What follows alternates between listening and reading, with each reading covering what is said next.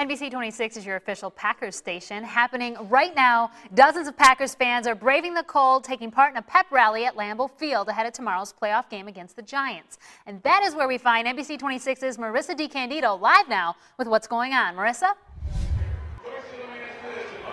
Yeah, Raquel, luckily it's not too cold. We are inside at the Tundra Tailgate Zone at Lambeau Field, and tons of green and gold in here, tons of Packers fans, including Brecken, who's from Texas. This is her first time at Lambeau Field, so she's having a great time. And we have Don Hayes here, who I spoke with yesterday. The reason I wanted to talk to him is check out this Acme Packers uniform that he has. Don, tell me a little bit about this outfit. Well, my friend Bruce made it for me, but it goes back to 1919 with the original Indian Packers. Then they became the Acme Packers in 21. And we just are two big kids at heart, so we just love dressing up like two old school football players and sharing the love of football here at Lambeau. What kind of atmosphere is this, playoffs at Lambeau Field? How does it feel? Oh, it's electric. It doesn't get much better than this. Go Pack! Yay!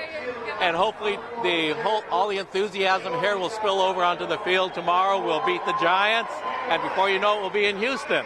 Absolutely, that's the goal. All right, Don, thank you so much, Brecken. Thank you. Enjoy Lambeau. Keeping you connected, Marissa DiCandido, NBC 26. Well, that looks like a good time. Thanks, Marissa. Green Bay Mayor Jim Schmidt is getting in on the fun, placing a bet against New York City's Mayor Bill de Blasio. Mayor Schmidt offering up a Wisconsin favorite, Titletown root beer, Peggle's cheese curds, and Skis Meats brats, while New York offering Boylan soda, Junior's cheesecakes, and Murray's bagels. Whichever team loses, that mayor will have to pay up as part of the friendly wager. Aaron Rodgers with the wrist, Eddie Lacy with the truck stick.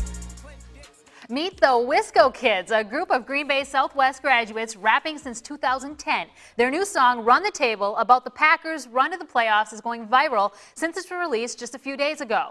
Packers players have even shared this song on social media. The pair says they wrote it so the Packers could have a new fight song before the playoffs.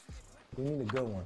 Like, what can we do as far as Wisco Kids and being from here? Maybe we owe our city and our fans this. So we came up with Run the Table. Was pretty cut and dry. We just drew from Aaron Rodgers. Wisco Kids are performing at today's pep rally at Lambeau Field and again tomorrow at 3 o'clock at Anduzzi's near Lambeau.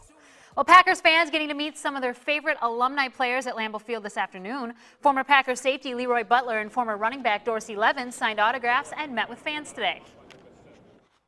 Without the fans, I'm a nobody. So here's my chance to give back, especially to kids who didn't grow up and see me in Dorsey. But with YouTube and the internet, their mom or dad can go over and say, hey, that's the guy that started the leap. Levens will be signing a second round of autographs tomorrow at the Legends Club. Well, coming up, a member of the Packers offense has been added to the injury report. We have the details. Plus, find out how the Packers are preparing to face off playoff Eli Manning. Sports is next.